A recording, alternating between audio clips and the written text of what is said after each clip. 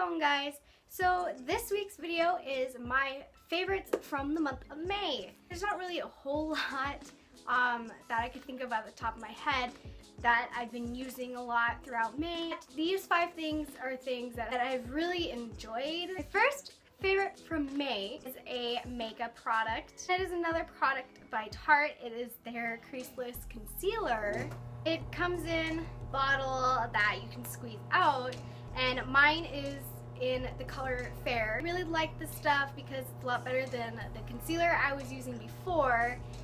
Because not only does it match my skin tone, but it actually does cover up a little bit more, which is a big issue I had because I have a dark circle under my eyes, but this stuff has been nice, and it's definitely a step up from the concealer I was using before. Second favorite from May are 2 beauty blenders, and these are the ones from Unique. I have 2 sizes. I have the smaller one that you use for around your eyes, and then I have the bigger one that you use to do your foundation. These are the first beauty blenders I've owned and used, and I did actually use them for quite a while. I'm not really gonna say that they make putting on foundation and cover up like a lot quicker, because for me it's about the same time. These were a gift to me, so I'm not really sure how much they were. I can kind of see using them a little bit more in the future. Third favorite from May is actually this cardigan kind of slip that I am wearing right now.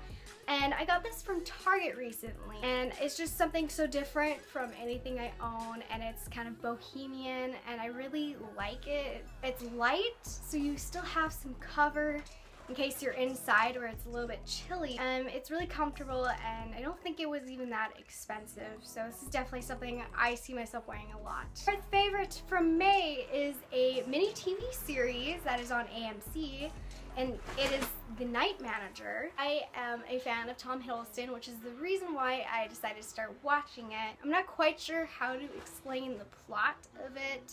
You might be better off just to look it up and read the plot yourself. His character is kind of trying to figure out this whole thing with like illegal weapons trade or something. That's been pretty good.